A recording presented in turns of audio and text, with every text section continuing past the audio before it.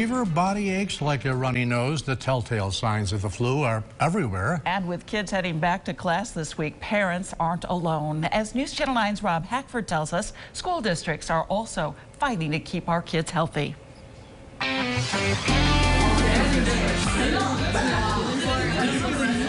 With the number of flu cases spiking across Onondaga County 2 days back from winter break, a full classroom like this one isn't common across the North Syracuse School District. There's definitely more people getting it this year, I've noticed, and it's kind of rippled through my grade. And then that'll start releasing the disinfectant.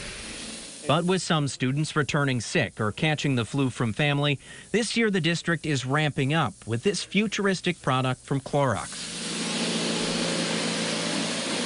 We have certain spots that we do target, phones, desks, pencil sharpeners, things like that. But we don't know what if somebody may have touched a wall or something like that where the flu virus can hang out.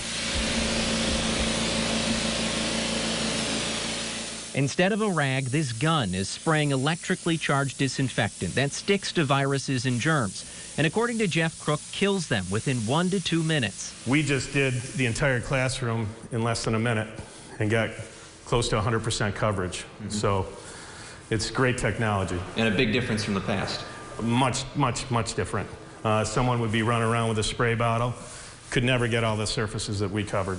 Keyboards, computers, even pencil sharpeners. When the district sees a drop in attendance, this will be their new line of defense. This is just going to give us a more comprehensive coverage where we don't have to necessarily have 2 or 3 people in here hitting places where they think is going to be the issue. A tool that'll hopefully keep more kids healthy in North Syracuse. At CNS High School, Rob Hackford, News Channel 9.